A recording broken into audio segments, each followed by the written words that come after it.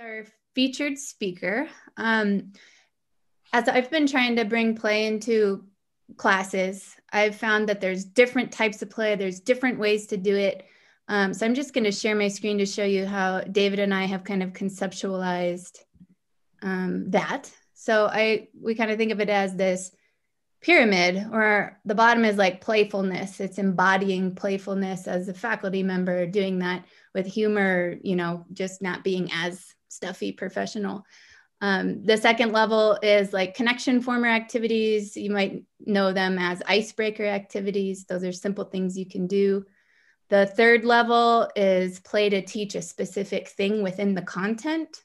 And then the fourth level, which I haven't figured out how to do yet, is this whole course design, an entire semester built on this idea of play. To my knowledge, I've only found one example of this, and this is Roberto, his example. So if there are other examples, I would love to hear it. But this is a great example here. So I'll just turn it over to you, Roberto. Hi, everybody. I'm Roberto Corrada. First, I want to thank Lisa and Dave for inviting me to this. I feel like I found my people. I've been in and out of the Playposium all day. I have some other work obligations, but I'm going to watch a recording for sure and participate more in the future. I feel like Richard Dreyfuss in the movie Close Encounters of the Third Kind.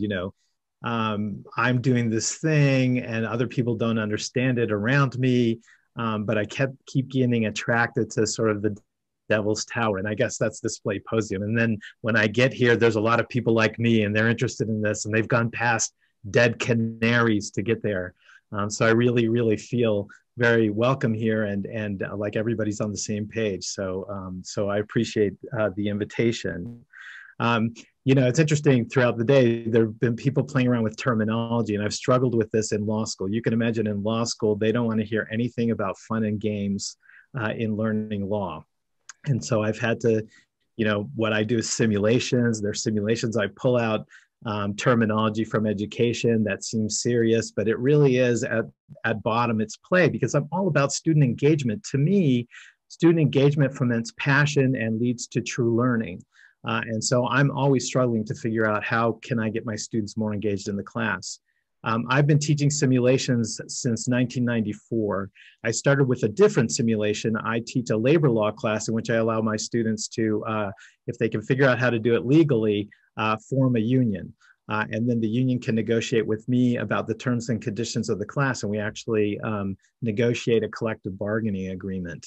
I remember around the year 2000, after teaching that class 3 or 4 times, I gave a presentation to our faculty. And at the end, I had a faculty member come up to me and say, well, all you've done is make learning more fun, as if that wasn't any kind of an important thing. And I said, yes, I have. Thank you very much. But I didn't think he was meaning it as a compliment. So I've just kept doing this thing. And fortunately, they've allowed me to do it. And I think my students have benefited as a result. So I'm going to sort of present the class. Really, it's an adventure. These whole course simulations are really about complexity in law.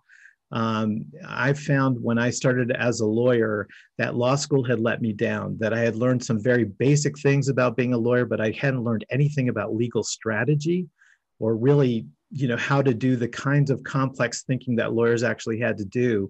That's something that law schools have you pick up when you start at a law firm and you're working with lawyers. And I felt really there's a need to start getting into that in law school a little bit. This talk will be in 2 parts. The first is I'm just going to talk a little bit about foundations. I found, again, in law school, to be able to convince colleagues that this is a serious kind of approach is to talk about the theory underlying what it is that I do. And then I'll talk about the nuts and bolts of the simulation. The first is in 1999, perhaps you've seen this book, How People Learn, Brain-Mind Experience in School. This is put out by the National Academy of Sciences. It's a collection of studies about cognitive learning, brain science and how people learn. The book itself is kind of dense, And I'm just a law professor. I'm not out of science at all. And so I became a member of the American Association for Higher Education, which is now defunct, but they had a magazine called Change Magazine for a while, which I would get like on a monthly basis. And for a long time, professors like Debbie Ball at Michigan State, at Michigan, and folks like that would write articles sort of describing what was in the book, what the book meant.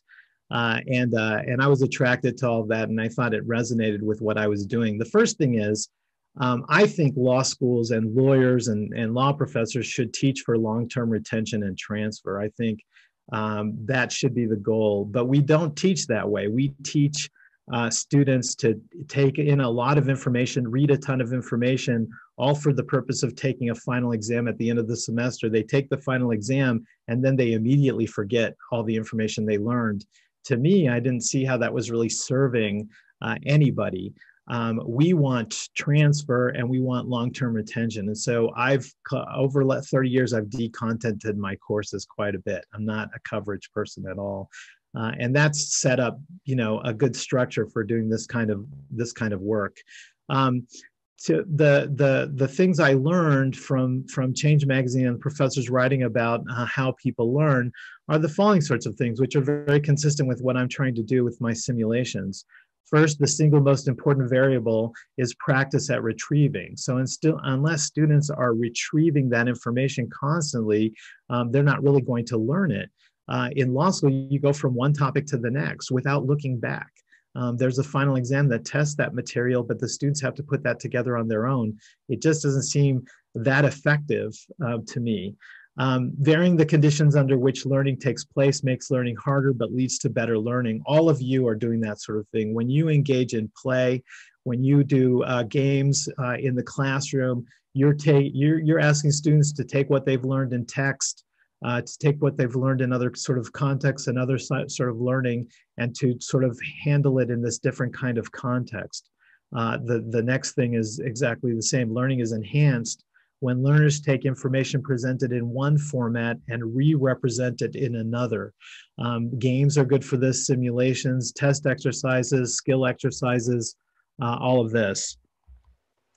Continuing, the act of remembering itself influences what learners will and will not remember in the future. When you do games, when you do exercises and things like that, you're asking them to sort of, remember material and look at it again. Less is more, especially when we think about long-term retention and transfer. So I've cut down on coverage. Students don't end up reading that much in my classes compared to other law school classes. They read a lot less, and the whole idea is we go deeper with the material they do get, and then hopefully they retain it for longer periods of time. I haven't done any studies of this. Many of you have. But I have anecdotal evidence from my students that they retain this information in ways that students don't in traditionally taught law school classes. And then finally, and this really is what Playposium is all about, what learners do determines what and how much is learned, how well it will be remembered, and the conditions under which it will be recalled.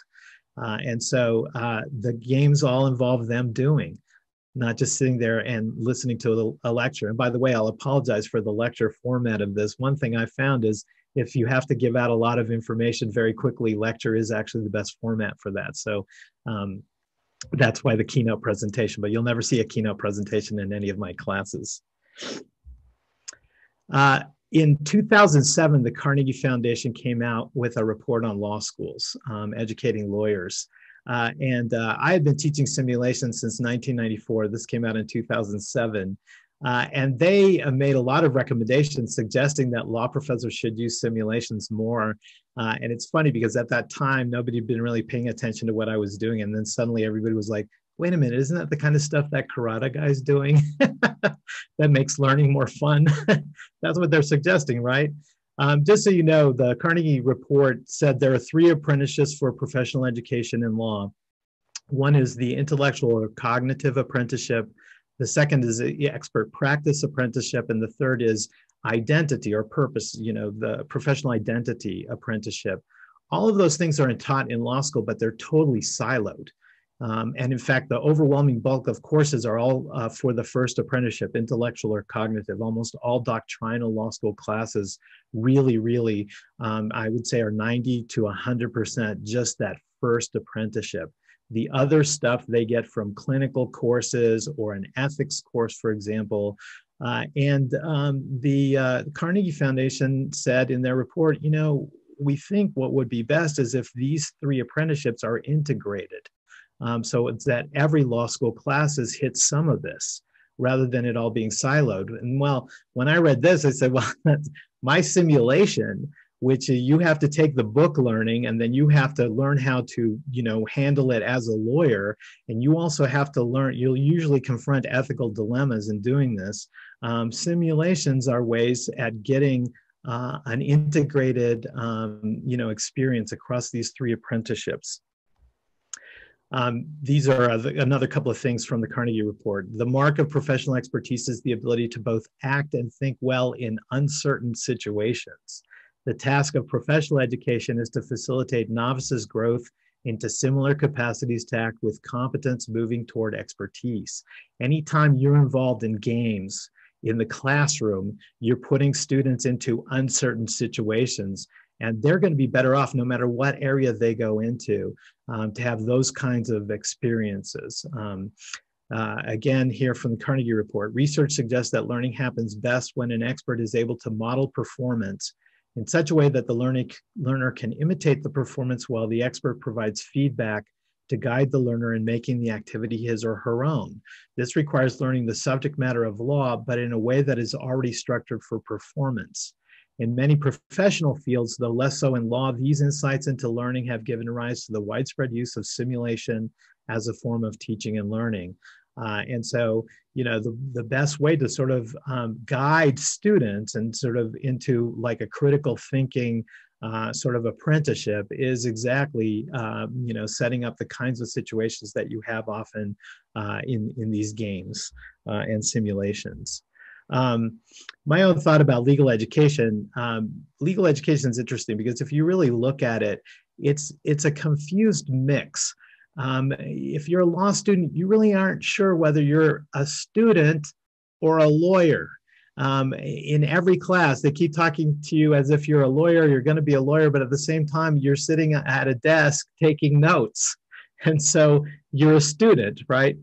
So my own view of this is actually, I think the first year of law school, they should be students. There's a lot for them to learn just sitting at a desk.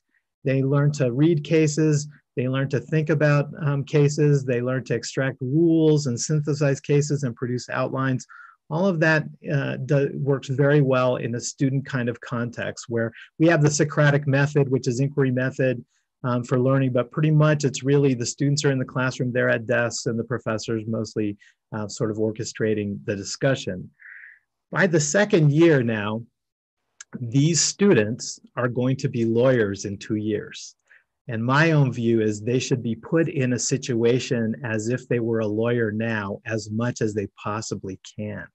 And in the second year, I think that should be all about simulation, that all of these doctrinal classes should be simulations where they are taking on the role of lawyer.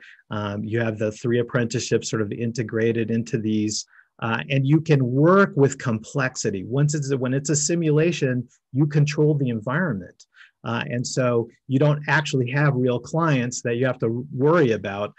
You can put students into much more complex situations, and that's my whole idea. That's my whole aim. So I teach labor law and I teach administrative law in a simulation format. In the third year, I think law students should be in clinics. They should be actually representing clients in court. And most law schools have, to some degree or another, a clinical experience. But to me, that should be the ramp of law school. Students first, then simulations, right? And then working with real clients before they graduate and become lawyers. That's my own conception of all of this. And again, this is all my way of talking about this to convince my colleagues that even though I'm engaged in play here, it's all very serious and conducive to legal education generally. All right, so administrative law, engaging statutory structure and complexity. One thing about administrative law, when I teach administrative law in law school, Students get a series of cases, and the cases are out of different administrative agencies, and they learn something called the Administrative Procedure Act that way. But what they're really learning are the trees. They're learning the trees of administrative law. They don't see administrative law as a whole. You know, administrative law is these large regulatory agencies like the Department of Education, like the Federal Trade Commission. They don't get to see the structures of these agencies. They just learn little bits about the powers of these agencies in the context of cases. My whole idea with the simulation is, wouldn't it be great if students could actually look at a giant regulatory scheme, the complexity of that, and play with it, you know, tear it apart, use it for their own purposes. That's when I came up with the idea of Jurassic Park. So this was a long time ago. This was, in fact, I came up with this idea before the movie was made. I read Michael Crichton's book. And what I started doing was using scenarios from Jurassic Park on my law school exams first, before I did the simulation course. But one thing Crichton says at the beginning was what pulled me in. He said at the beginning, all of this could happen because there aren't any regulations of this. There's no US regulatory framework for dealing with the issues that come up in Jurassic Park. So in Jurassic Park, you know, this company goes out to an island outside of Costa Rica and starts making dinosaurs, and then it all goes bad and they go bankrupt, right? And so there's nobody even to answer for the millions and billions of dollars of damage that these dinosaurs are doing. And so the challenge to my students, which I tell them, is, so here's your twofold challenge in this class, and they have to read Jurassic Park within the first 2 weeks of class. I say you're going to work in teams, and you're going to develop a regulatory structure to deal with the release of dinosaur DNA into the biosphere. And you can do that however you want to do it. Here, you have two challenges. Number one is, whatever regulatory scheme you come up with has to deal with the issues and problems that arise in the novel Jurassic Park. And number two, that has to all be done within a constitutional and administrative law framework. In other words, you can't do things that are unconstitutional. You might laugh at that, but one of the things, for example, is you could have a governmental search agency not pay any attention to the Fourth Amendment and go after eggs in people's, you know, laundry and in people's, bedrooms and their drawers, right? The Fourth Amendment doesn't allow you to do that. So you have the Fourth Amendment and the Constitution as sort of limitations in this game. So you can't just address all the problems without paying attention to the law, and the law is a limitation. So those are really, they begin the class with that as the challenge. The other thing I do is I assign teams. So the students work in teams, and the teams follow essentially the chapters in the administrative law casebook. There are different powers of agencies.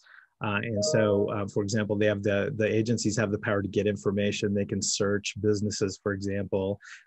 They can issue subpoenas to have businesses bring documents to them. There's rulemaking, which agencies can issue rules, which are like laws to regulate in a particular area. So the students send me before the first day of class, they have a choice of their top 3 teams. I give them a description of what the teams are. And then I try to give them at least one of their 3 choices. I have students in teams of no more than 4 or 5. I follow Johnson & Johnson, who've written a lot about teams and cooperative learning.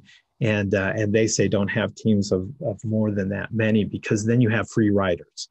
So small teams gets you out of the sort of free rider problem. I have other ways of handling that too, according to the Johnson & Johnson model, which I'll talk about in a second. But the other thing that students do on the first day of class is they get to decide how they regulate.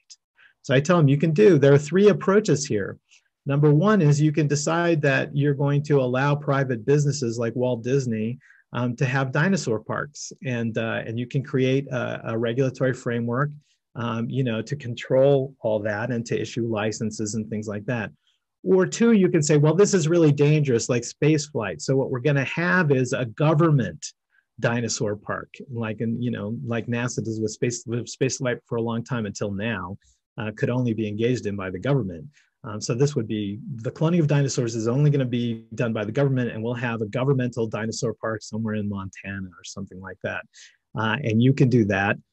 Or you can prohibit the release of dinosaur DNA into the biosphere. You can say the Jurassic Park was so horrible, we pretend as if what happened in Jurassic Park actually happened, and that's why we're looking at regulating it. You can say it's so horrible that we're going to prohibit this. And then you create a government agency like, agency that, the Food and Drug Administration, somebody who regulates prohibited drugs, for example, and things like that, heroin, et cetera. And so you can prohibit this, right? Well, you would think logically, everybody would say, well, I read Jurassic Park and I saw the movie, and let's not have that happen. So let's prohibit this. No students have ever gone for that. They've either wanted to, allow like Walt Disney to have a dinosaur park or to license dinosaur parks, or they've wanted to do the government dinosaur park. The last time I taught this, they did a combination: government dinosaur park for 10 years, and then a 2-year moratorium period, and then allow some companies to create dinosaur parks. The syllabus here, you can't see it very clearly, is very decontented. So I would say it's about a third of the material that I would cover in a traditionally taught administrative law class. And the reason for that is all they need is the basic material, because they'll get into the deeper stuff as they work on the simulation. Cooperative learning, Roger and David Johnson. So whenever I do a simulation, I start with cooperative learning principles. So a lot of professors go off and do group work, and they just put teams, students in groups and have groups do a group project and grade the group project. I don't do that. I follow these principles. So Roger and David Johnson, and I have their website, their URL there at the bottom, www.co-operation.org. I suspect many of you are familiar with this stuff. They say, you have to have positive interdependence. That's the first thing. So that's the group project, and a group project helps the students all feel like they're on the same team together and they're working toward the same goal. So that's very important. In my class, 30% of the grade is for whatever the group ends up producing. So the group project is 30% of the grade. Promotive interaction just means that the students have to be able to work with each other. So you set up the simulation in a way so that they have to interact. In the Jurassic Park simulation, these teams have to talk to each other. They're producing a single statute, and the different provisions, rulemaking and information gathering, they all have to work with each other. So they have to cooperate. And then individual accountability. And this is very important and what a lot of people leave out. So 20% of the grade in my class is for your individual effort toward the group project. So you keep track of what you do to help the group achieve its end. And then you write a report to me at the end of the semester. And this is law school, so I tell students they have to bill hours. So lawyers bill, and this is a class where I get a side benefit of they learn how to bill. You have to give me enough of a description. I'm the client. I have to know what you did and why you did it, and that's why I'm paying for it. So students bill their hours, and when they write their report to me for their individual accountability grade at the end of the semester, they attach their hour sheet that I can look at. And any other material they want to attach, the research they did, things they did, and then they can show me what part of the statute they ended up drafting on their own and contributing to the class. And so that's 20% of the grade. That prevents free riders. If they know they're going to have to be individually accountable for their work on the group project, then they pay attention and they do what they need to do, and then they give me their individual report. The other thing that I get in the individual report is that fourth thing there, which is group processing and reflection. In their individual report, they have to tell me why their group made the choices they made about the statute, why they drafted it in a particular way, or why they made particular choices. So that way I get the reflection and the group processing. The interpersonal and small group skills, that's sort of a citizenship. Johnson and Johnson talk about the students giving each other a citizenship grade.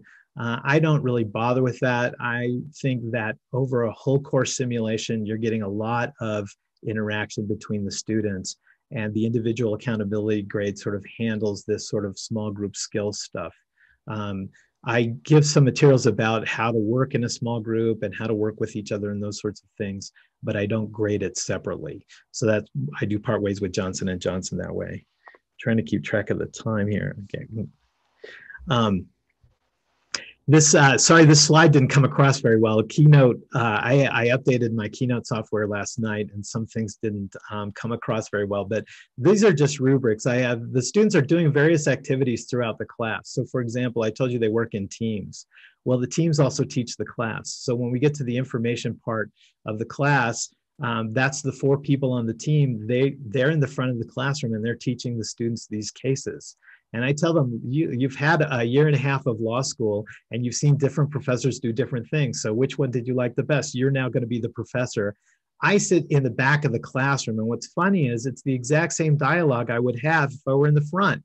I would call on a student to recite a case, right? And I would ask them questions about the case. Well, here they're in the front of the class and I'm in the back and other students are asking questions. And if they don't cover material I think is important, then I ask questions about that material. So it's just really a flipped sort of, I'm a student and they're in the front of the classroom, which plays into, I try to destroy hierarchies in the classroom, and this really helps. So if I'm sitting back with the other students, that help. I mean, they know I'm still the professor and everything, but it helps to sort of, underscore this idea that you need to be responsible for this material. So I give various rubrics out. So the top rubric, which you're missing, is the rubric that I apply when a student's been called on in class to recite a case. And that is a rubric I'll apply to students who are asking questions of another student who's leading the class. I have an oral argument rubric. Sometimes I have classes where students are involved in oral arguments as lawyers would make them. And then this is just a basic rubric. And then finally at the bottom there, I have a students leading the class rubric. It's a 7-point scale. I just give these out to the students in advance so they know generally the criteria I'm using to grade them. And they'll get 20% of the grade for the class as a participation grade. And participation is all these various sort of ways that they interact with the class. And so I just make sure I communicate to them what the criteria is for the grading for the individual participation score. If you're keeping track, the final 30% of the grade is for an exam. I give an exam in this class. Either it's a late midterm or it's a final exam. If it were up to me, I wouldn't at all. But again, I have to be sort of accountable to my colleagues. I felt like my colleagues might put up with the simulation stuff if I could tell them, I'm doing the same thing you're doing, only I have a simulation on top of it. So I always give an exam, but it's a 30% exams, not these 90% law school final exams. And it does make it's an individual accountability thing. The students need to study all the material and understand what went on in the class to be able to take the exam at the end. So 30% is for an exam. So when I first started doing the Jurassic Park, the first time I did the Jurassic Park simulation was in 2003, and I used Blackboard. And so this may look familiar to you from 2003.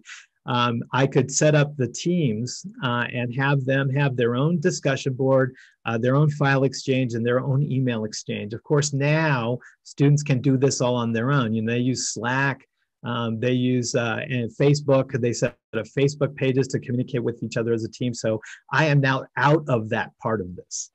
They figure out on their own how to communicate as a team. All they need to know is who the team members are, and they can communicate very well on their own.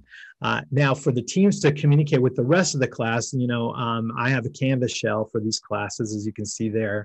I set up forums for each of the teams. So the teams, and these are the coordination team, the rulemaking team, the adjudication team, the enforcement and penalties team, judicial review team, and the regulatory landscape and details team. These are teams that are created for this simulation.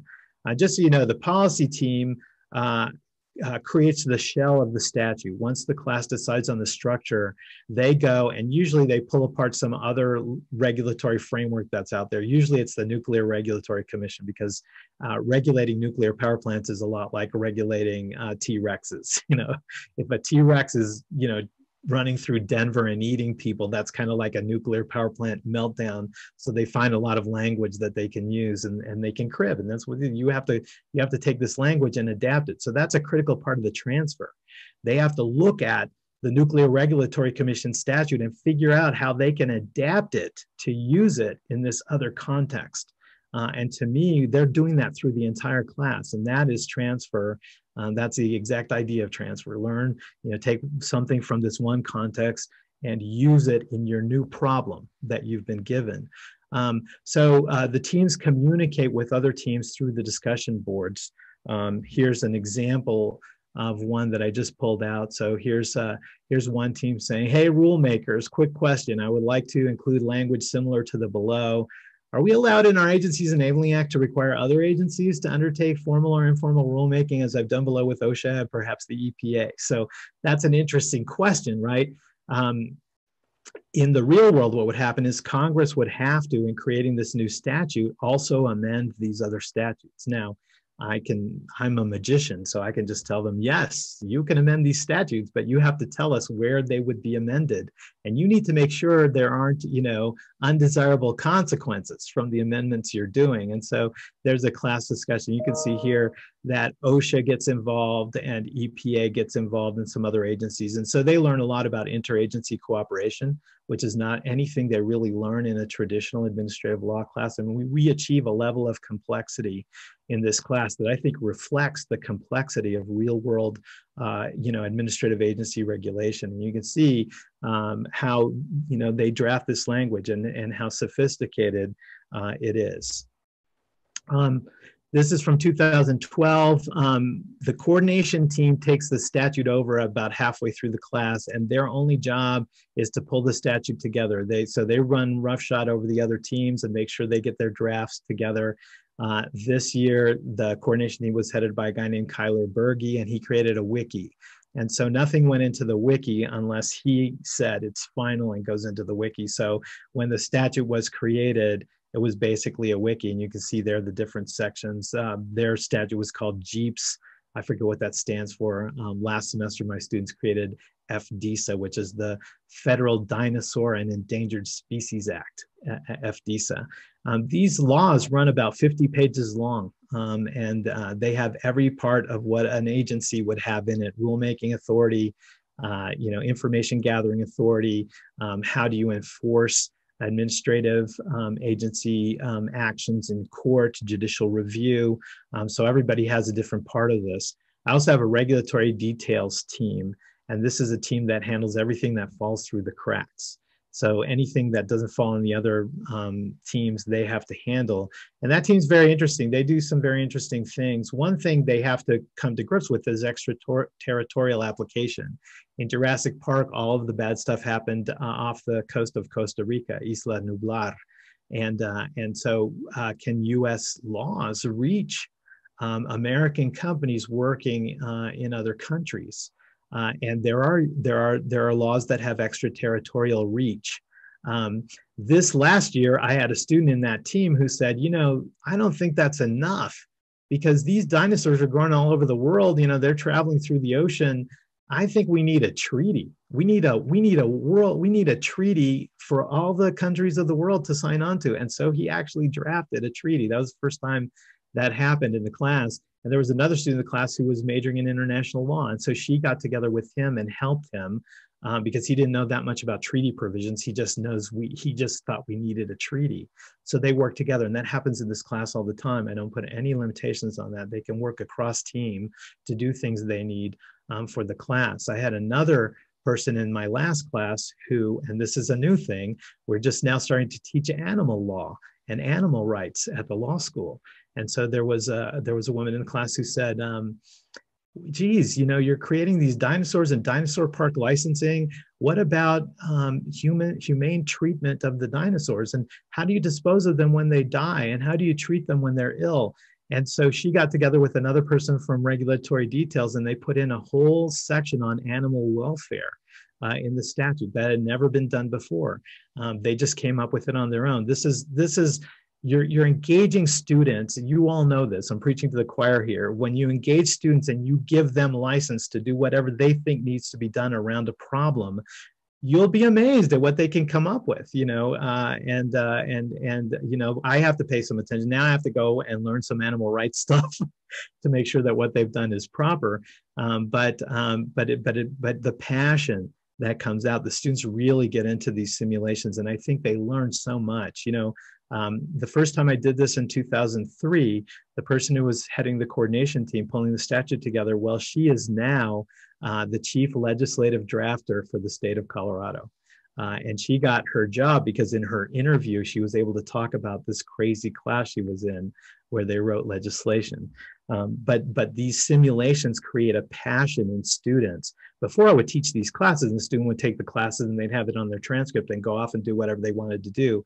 But these classes develop in them a passion for the subject matter, and have a lot more students who want to go into these areas as a result of the engagement that they get in these simulation classes. And then here's what the statute kind of looks like. It's a little bit boring here.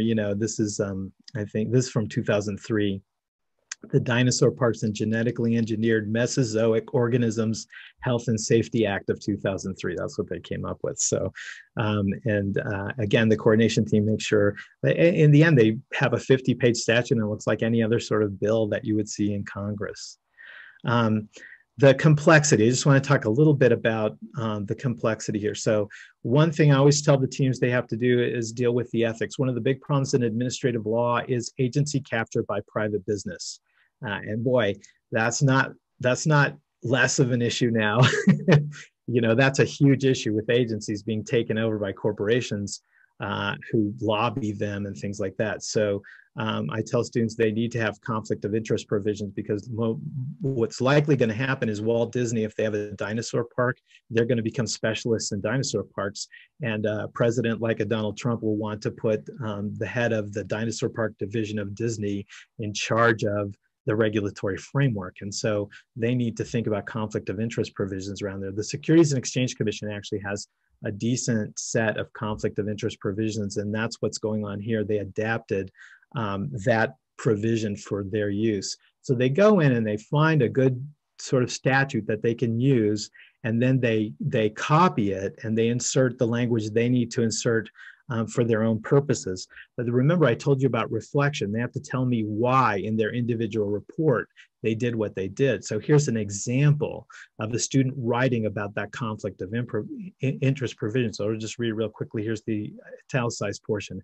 As a group, we worked via a Google document to create statutory language that we could include within the regulatory scheme that would govern conflict of interest issues, also included in postings below. Cameron found some great language from state agencies, and I incorporated much of the language used in the US Code to regulate improper behavior.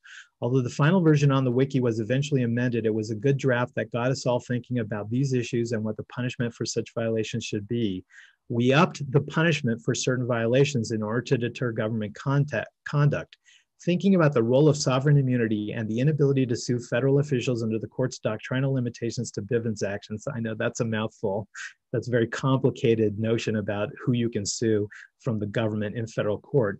We thought it important to deter misconduct as much as possible, considering the risks posed by this novel industry/field. So that's the kind of reflection I get off of the individual accountability reports, which, these reports, they need to keep that in mind as they're doing this. Why are you doing what you're doing?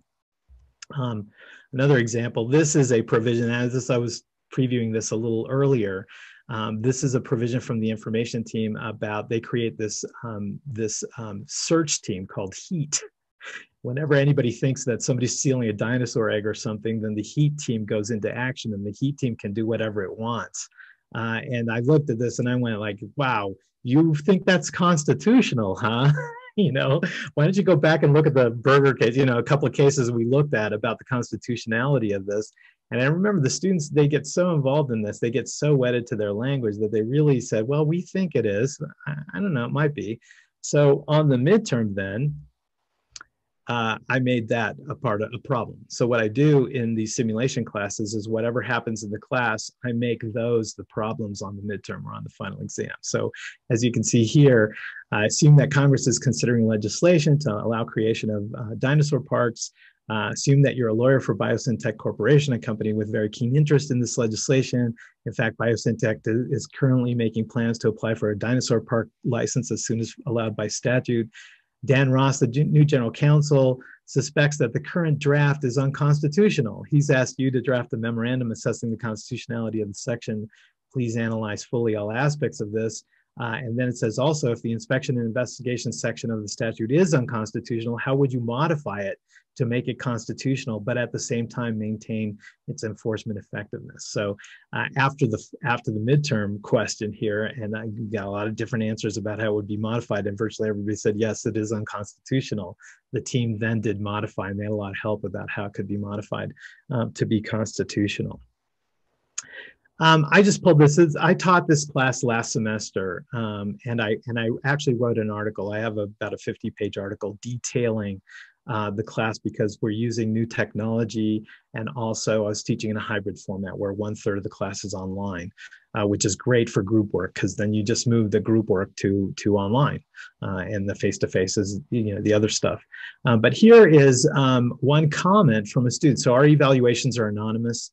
I was really impressed with the class. I said, please write in your evals what could be done to make this better. And you see here, I don't know if you can see this, the simulation is perhaps one of the coolest things I've seen. It's extremely thought-provoking, builds on the lawyerly skill of research, synthesis, drafting, and communication, and bolsters core competencies typically gleaned from outside the classroom: collaboration, time management, accountability, compromise, empathy, etc. In my experience, the MO of law school, the singular final exam is not an effective means of preparing us for the real problems of practice. The problems encountered in Jurassic Park are akin to the problems we will be solving in practice, and the simulation allows students to actually learn about themselves, their strengths and weaknesses that are going to be more important to their professional progress than getting a sprint to the finish towards final. What's interesting about this, and a lot of the evaluation comments were like this, they're not really about learning administrative law. They're about all of this other sort of affective, sort of soft skills that they picked up while doing this, at the same time that they're appreciating the complexity of this and how this really reflects what they'll probably encounter as lawyers in the real world. So then I get a little bit of a critique at the bottom about having the students lead the classes. What's funny about the students teaching the classes is the students love to teach the classes, but they're not in love with students teaching the classes, which is what I found, which is funny because it's the same discussion, it's just flipped. But the students tend to think that the students are teaching the class more. I don't have a problem with that. But it's really the same kind of dialogue that you would have if I were in the front of the classroom. So that's it for me. I have a book chapter on this with a lot more detail about both this simulation and the labor law simulation. I also have a draft of an article that I just wrote about the administrative law class that goes into quite a lot of detail. If you're interested in that, please just email me. Also, I have an SSRN page, and these things are on that page. I'm an ETL fellow, Educating Tomorrow's Lawyers. There are a bunch of course portfolios that are similar to this with simulations on them, and they're there at that URL, http://educatingtomorrowslawyers.du.edu/course-portfolios. And you can see a lot of other classes that are sort of taught more or less in the same kind of framework. Thank you so much. That was fantastic. I just love that idea. I need to figure out how to do that for my class for sure. We have a couple minutes for questions. I just want to let people know schedule-wise, we're heading into a break here. The second keynote will take place at 1:20 Mountain Time. So if you need to step away, please do that and come back at 1:20. Otherwise, if there are a couple questions for Roberto, we can field some of those.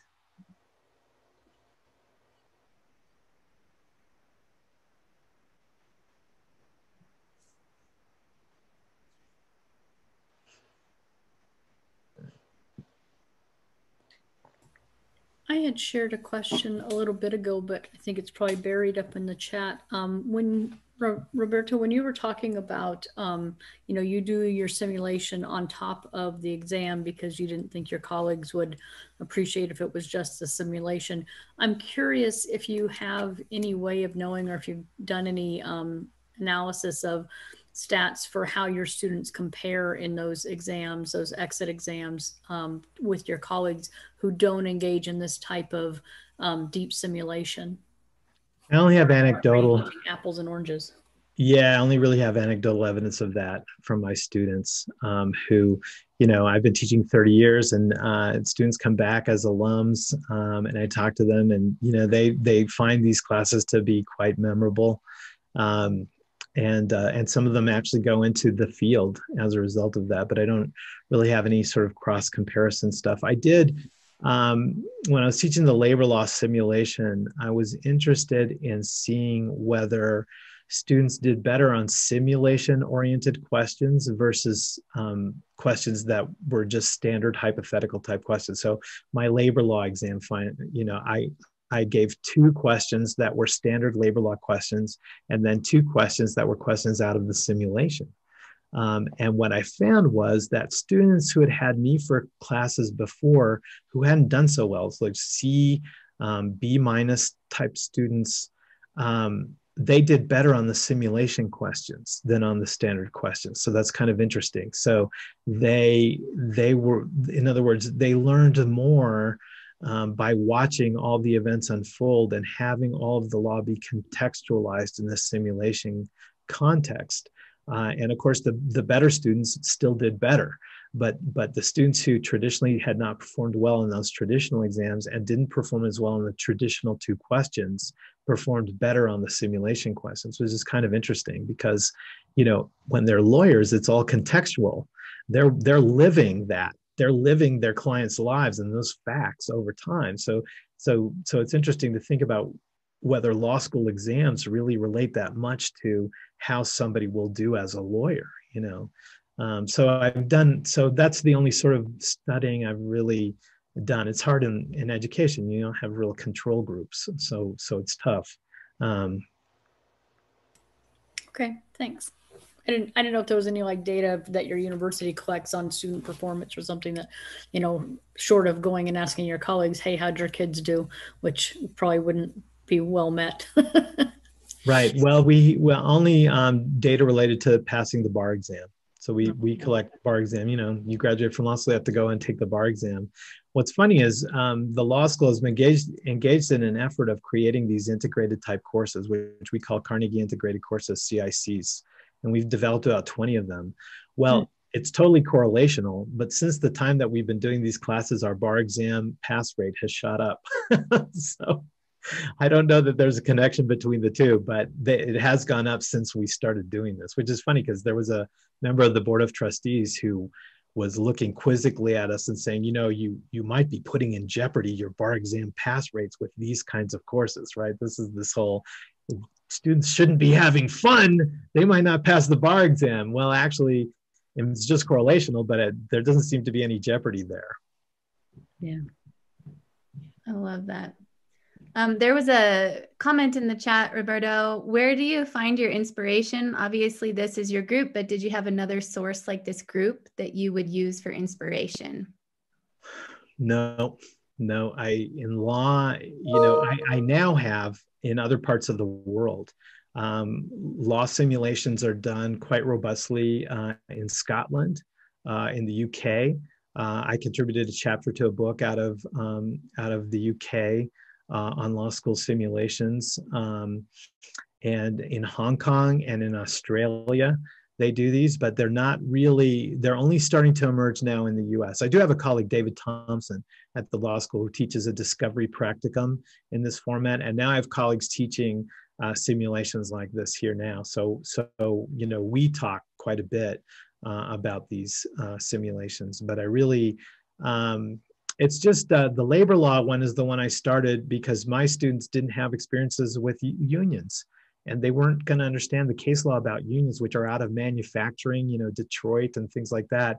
And so I said, I need to find a way to have them have a union experience that they can use to understand these cases. And so, well, a professor giving assignments to students, that's like an employer giving work to employees. So why don't I just use the classroom as an analogy, and that ended up working.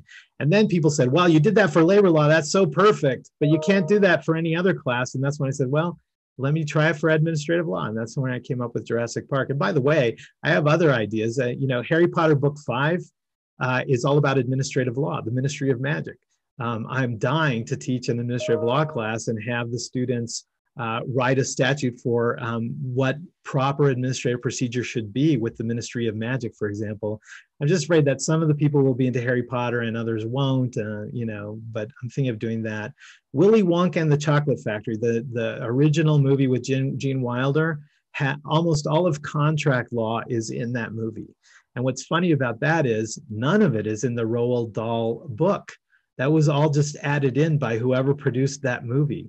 And so I've actually given some questions on finals out of Willy Wonka and the Chocolate Factory. So I'm always looking at sources of facts like that, plays or books or movies give you a rich, contoured, set of facts that you can play with, and you can apply them in almost any kind of context. So my inspiration is books, movies, that I see and that I read.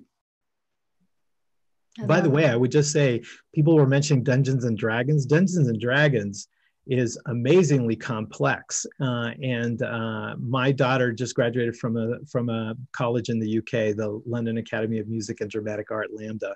And she has a degree in professional acting, but all of her classmates were heavily into D&D. A lot of them were dungeon masters, and she started doing Star Wars D&D.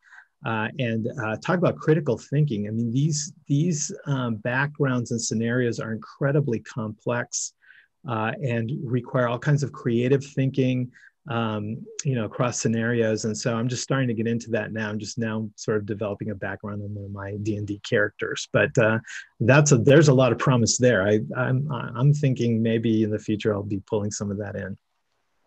I love that idea. Any other questions? Well, let me ask a quick one. Since we got a little bit of time, you've found your road to doing this. What would you advise, especially younger faculty, pre-tenure? How do you get into owning your playfulness in your teaching?